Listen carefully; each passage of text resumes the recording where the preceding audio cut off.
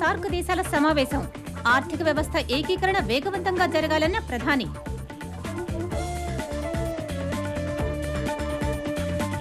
నేడు మౌలానా అబుల్ కలాం ఆజాద్ 123వ జయంతి. విద్యా చైతన్య ఉత్సవాలలో గ్రామీణ విద్యా వ్యవస్థ పటిష్టతే లక్ష్యమన్న సీఎం. మెదక్ జిల్లాలో పర్యటిస్తున్న సీఎం. రచ్చబండలో భాగంగా లబ్ధిదారులకు పట్టాలు అందజేయనున్న కిరణ్ కుమార్ రెడ్డి. రాష్ట్రంలో హంటా వైరస్ లేదన్న ఆరోగ్య శాఖ మంత్రి. ఉద్యోగులకు హెల్త్ కార్డుల జారీపై కమిటీ వేసిన ప్రభుత్వం. నమస్కారం. వార్తల్లోని వివరాలు. దక్షిణాసియా దేశాల ప్రాంతీయ సహకార సంఘం సార్క్ శిఖరాగ్ర సమావేశం నిన్న మాల్దీవుల్లో ప్రారంభమైంది. మాల్దీవుల్లో 2 రోజులు జరిగే ఈ సదస్సులో ప్రధానమంత్రి మన్మోహన్ సింగ్ ప్రసంగిస్తూ సార్క్ దేశాల మధ్య వ్యాపార సంబంధాలు పూర్తిగా మామూలు స్థాయికి రావడం ముఖ్యమని చెప్పారు. దక్షిణాసియాలో శాంతి కోసం భారత్ తన వంతు కృషి చేస్తోందని ప్రధాని అన్నారు. ప్రాంతీయ విమానాల సర్వీసుల ఒప్పందంపై సార్క్ దేశాలు సత్వరం ఒక ఒప్పందానికి రావాలని మన్మోహన్ సింగ్ కోరారు.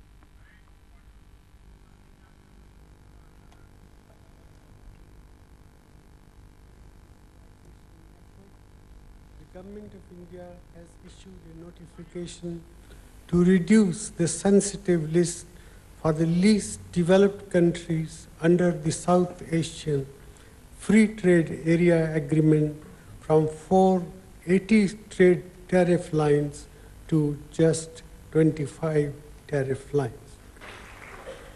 Zero basic customs duty excess will be given to all items removed with immediate effects.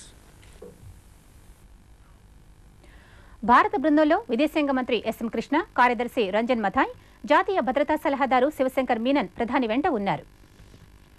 SAARC శిఖరాగ్ర సమావేశాల నేపథ్యంలో భారత్, పాకిస్తాన్ దేశాల ప్రధానమంత్రులు నిన్న మాల్దీవుల్లో సమావేశమయ్యారు.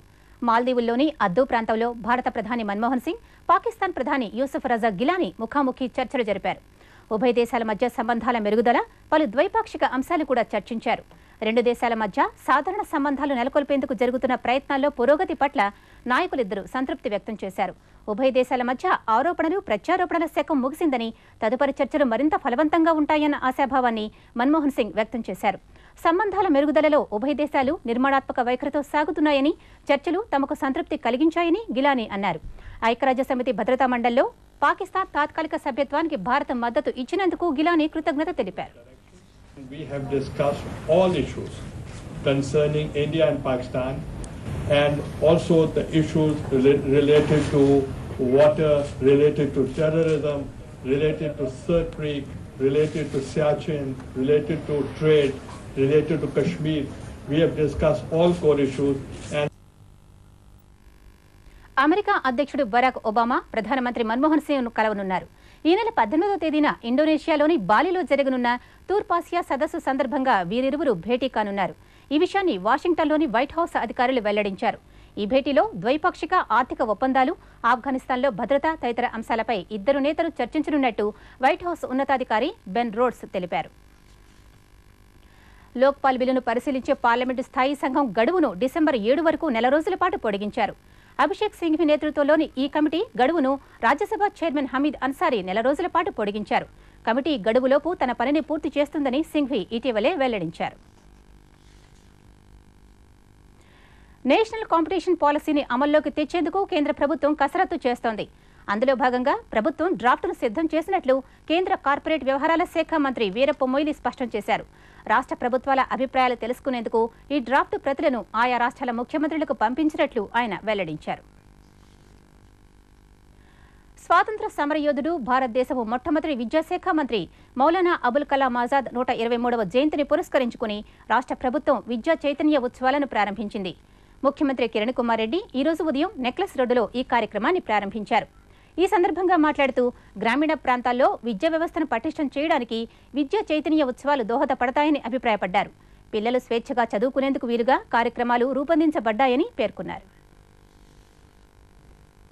దేశంగాని ప్రపంచంలో రాణించాలంటే చదువు ఒక్కటే మనకు శాశ్వతంగా, మనం పుట్టినప్పటి నుంచి చదువుకుంటా పోతే చనిపోయేంత వరకు స్థిరాస్తిగా చదువు ఒకటే ఉంటుంది.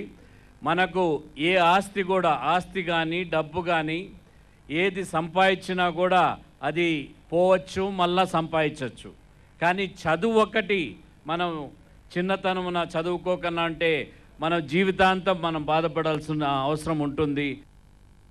చాలలోనే బ్రతుకును తీర్చిదిద్దుకుందాం, చదువులమ్మ ఒడిలో మన భవిత మార్చుకుందాం.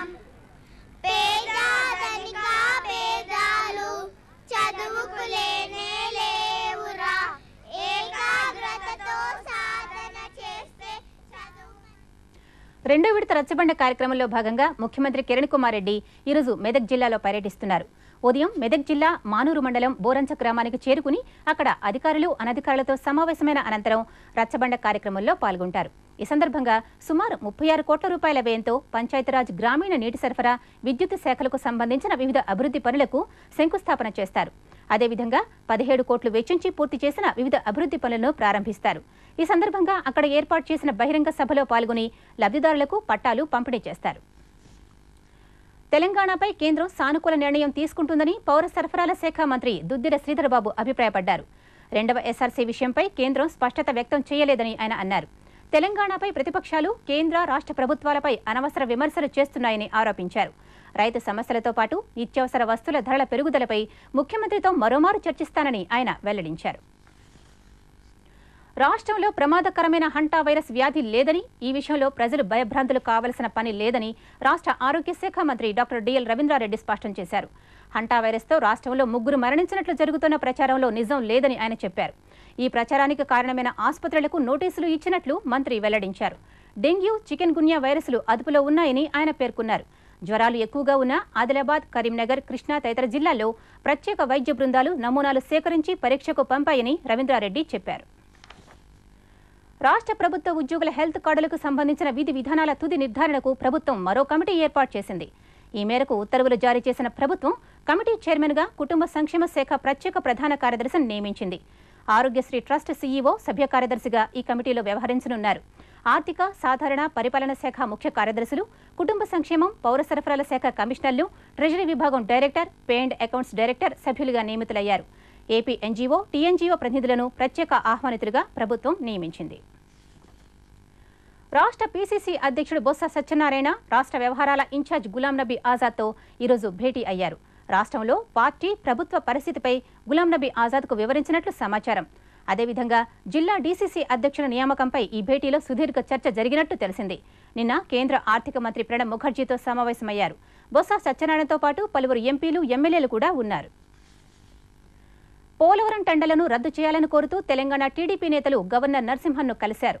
అనంతరం తెలంగాణ ఫోరం అధ్యక్షుడు ఎర్రబెల్లి దయాకర్రావు మాట్లాడుతూ పోలవరంలో జరిగిన అక్రమాలను నిరూపించేందుకు టీడీపీ సిద్ధంగా ఉందని తెలిపారు. గవర్నర్ పోలవరంపై చర్యలు చేపట్టకపోతే కేంద్రానికి ఫిర్యాదు చేస్తామని ఆయన పేర్కొన్నారు. అవసరమైతే పోలవరంపై న్యాయ పోరాటానికి సిద్ధమవుతామని ఆయన తెలిపారు. శాంతి భద్రతల అదుపులో భాగంగా ఉద్యమకారులపై పీడీ యాక్ట్ ప్రయోగించడం జరుగుతుందని డీజీపీ దినేష్ రెడ్డి స్పష్టం చేశారు. రాష్ట్రంలో జరిగే ఏ ఉద్యమానికి పోలీసులు వ్యతిరేకం కాదని ఆయన పేర్కొన్నారు. తెలంగాణ ఉద్యమంలో నక్సల్స్ ఉన్నారని తానెప్పుడూ ప్రకటించలేదని పేర్కొన్నారు. మద్దల చెరువు సూరి హత్య కేసులో నిందితుడిగా ఉన్న భానును త్వరలో పట్టుకుంటామని ఆయన తెలిపారు. ఈ నెల 14వ తేదీ నుంచి హైదరాబాద్లో 17వ అంతర్జాతీయ బాలల చలనచిత్రోత్సవాన్ని నిర్వహిస్తున్నారు. ఈ ఉత్సవ నిర్వహణ ఏర్పాట్లను సమాచార పౌర సంబంధాల commissioner B Venkatesham children's film society of India అధికారులతో సమీక్షించారు. 14వ తేదీన ఈ ఉత్సవ ప్రారంభ కార్యక్రమాన్ని దూరదర్శన్ ప్రత్యక్ష ప్రసారం చేస్తుంది.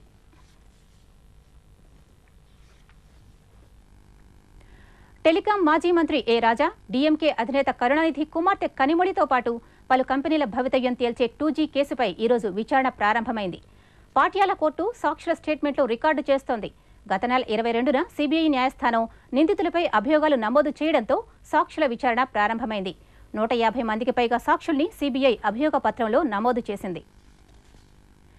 విదేశీ వ్యవహారాల మంత్రిత్వ శాఖ నుంచి ఎలాంటి అనుమతులు లేకుండా జగతి publications, Indira television, Bharati cements కంపెనీల్లోకి విదేశాల నుంచి సొమ్మును తీసుకురావడంపై కడప ఎంపీ వైఎస్ జగన్మోహన్ రెడ్డిని విచారించాలని ఎన్ఫోర్స్మెంట్ డైరెక్టరేట్ నిర్ణయించింది. మనీ లాండరింగ్కు సంబంధించి వివరణ ఇవ్వాలంటూ జగన్కు ఎన్ఫోర్స్మెంట్ డైరెక్టరేట్ నిన్న నోటీసులు జారీ చేసింది. ఈ నెల 28వ తేదీలోగా ఢిల్లీలోని తమ కార్యాలయంలో హాజరు కావాలని, లేని పక్షంలో సంస్థ ప్రతినిధి వచ్చినా అభ్యంతరం లేదని ఈ నోటీసులో పేర్కొంది. మైనారిటీ స్కాలర్షిప్ దరఖాస్తు గడువును ఈ నెల 21 వరకు పొడిగించాలని Andhra Pradesh state minority finance corporation నిర్ణయించింది. ఆన్లైన్లో దరఖాస్తు చేసుకోవాలనుకునే మైనారిటీ విద్యార్థులు ఈ అవకాశాన్ని వినియోగించుకోవాలని కోరింది. ఈ మేరకు మైనారిటీ కార్పొరేషన్ ఒక ప్రకటన విడుదల చేసింది.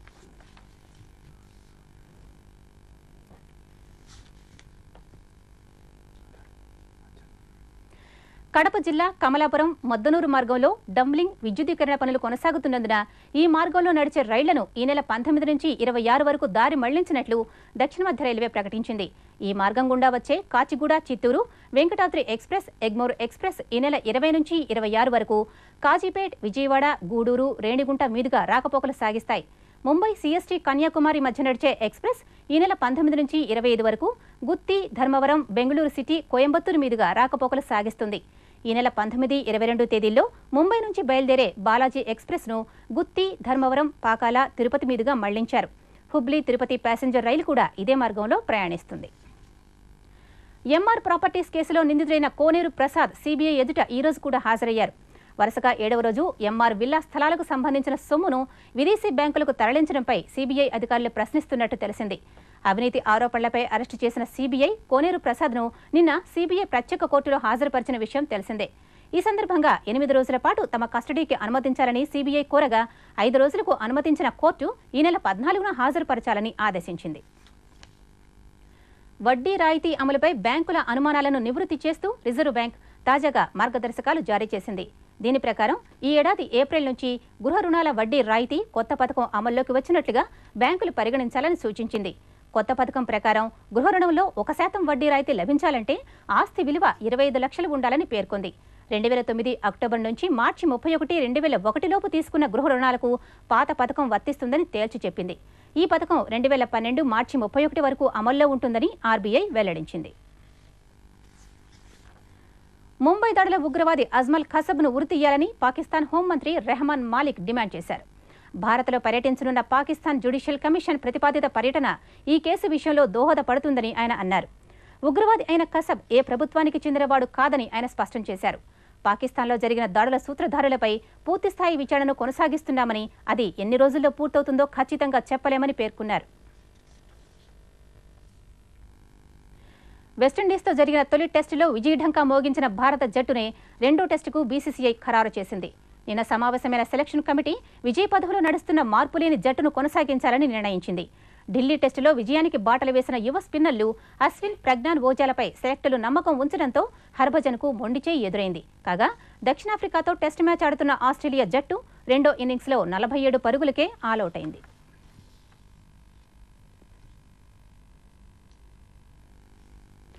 రాష్ట్రంలో చలిపులి పంజా విసురుతోంది. ఉష్ణోగ్రతలు పూర్తిగా తగ్గుముఖం పట్టాయి. గత 2-3 రోజులుగా చలిగాలుల తీవ్రత పెరుగుతోంది. రాత్రి 9 గంటల నుంచి ఉదయం 8 గంటల వరకు లోతట్టు ప్రాంతాల్లో పొగమంచు కమ్ముకుంటోంది. తీర ప్రాంతాల్లో మధ్యాహ్న సమయాల్లోనూ గాలిలో తేమ శాతం 95గా రికార్డవుతున్నట్లు వాతావరణ శాఖ తెలిపింది. వాతావరణ సమతుల్యత కోల్పోతున్న కారణంగా ఈ ఏడాది చలి ప్రభావం తీవ్రంగా ఉండవచ్చని నిపుణులు చెబుతున్నారు. గడిచిన 24 గంటల్లో మెదక్లో 14 డిగ్రీల కనిష్ట ఉష్ణోగ్రత నమోదైనట్టు హైదరాబాద్ వాతావరణ కేంద్రం తెలిపింది. ఇక వార్తలు ముగించే ముందు ముఖ్యాంశాలు మరోసారి. ముగియనున్న సార్క్ దేశాల సమావేశం, ఆర్థిక వ్యవస్థ ఏకీకరణ వేగవంతంగా జరగాలన్న ప్రధాని.